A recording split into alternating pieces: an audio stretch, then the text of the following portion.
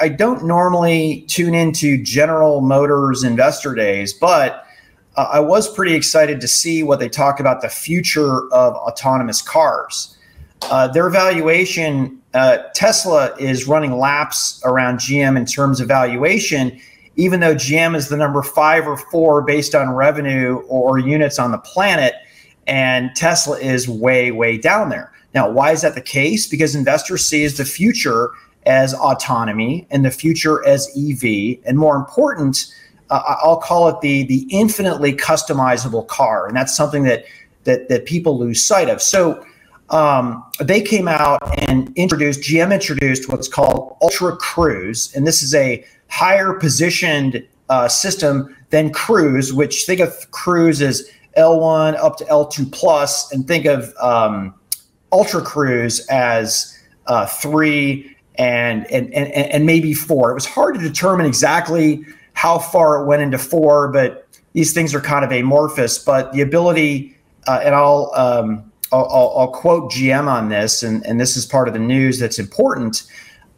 True hands-free driving across 95% of driving scenarios. And GM says Ultra Cruise will ultimately enable door-to-door hands-free driving on all public roads in the US. Now, they didn't say no steering wheel, and they didn't say that the drivers weren't going to be in there. So that leads me to believe 3 and 4. But deep in their press release and their slide deck was this: we are using 5, I'm going to use air quotes, nanometer technology, and the architecture is scalable. And I was like, okay, 2 companies that I think have that now, NVIDIA, well, at least the scalable part, NVIDIA and Qualcomm. NVIDIA hasn't talked so much about the 5 nanometer, but there is a company, a chip company that you and I both know that has 5 nanometer and a scalable platform called Qualcomm Ride. And I did an analysis at CES 2020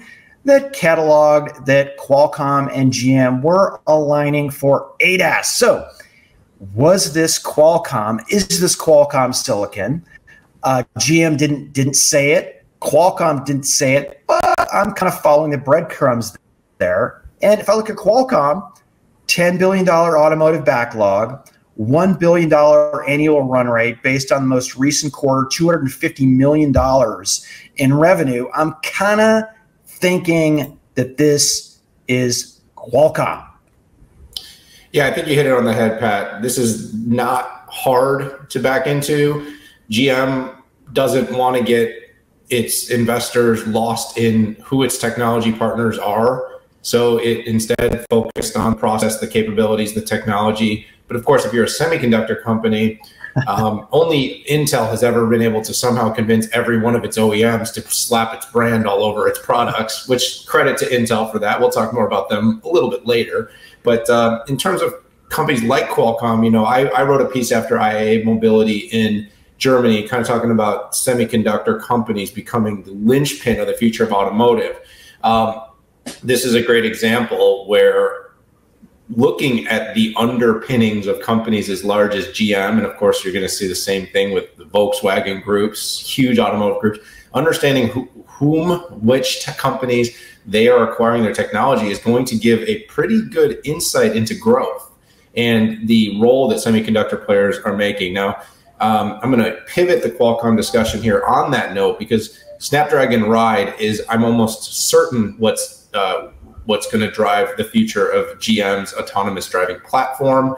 And of course, Snapdragon Ride is an extensible platform that also connects the rest of the stack. You know, when you think about things like infotainment, telematics, instrument cluster, it's about this expansive tool set that can be built on compute and that can be scaled out. There are other architectures that are more closed for ADAS, and those are interesting as well. And every OEM is going to approach this differently, but that's the route Qualcomm is on. And speaking of Qualcomm, just want to touch on the fact that you probably heard in automotive, they were, in this battle to buy Veoneer. Originally, Qualcomm had a deal to buy Arriver from Veoneer. And then what happened is a big tier one, Magna, came in and made a tender for the whole company. And so all of a sudden, Qualcomm was going to lose out this prized asset. Arriver is a L2 plus ADAS system that was acquired by Veoneer, and that was really what Qualcomm wanted. They're looking for something that, they're piecing together their ADAS through Snapdragon Ride as it stands. They want to expedite that with some good technology that was held by this Veoneer organization.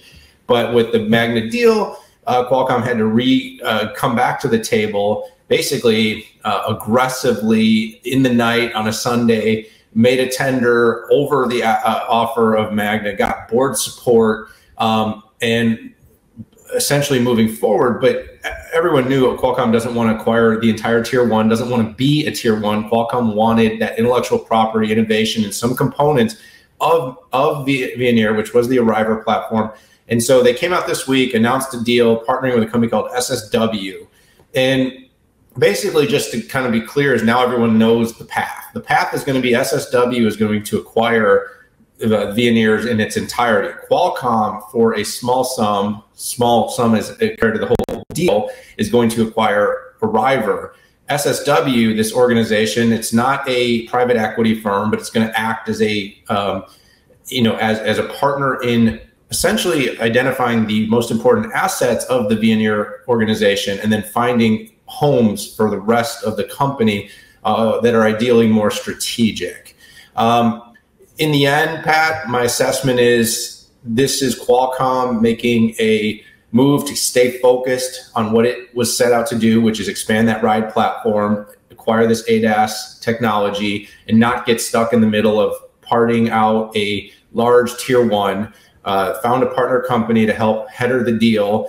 Of course, it's going to get its looks from a regulatory standpoint, but it seems like it was really well organized, put together, and orchestrated under new CEO Cristiano Aman's leadership.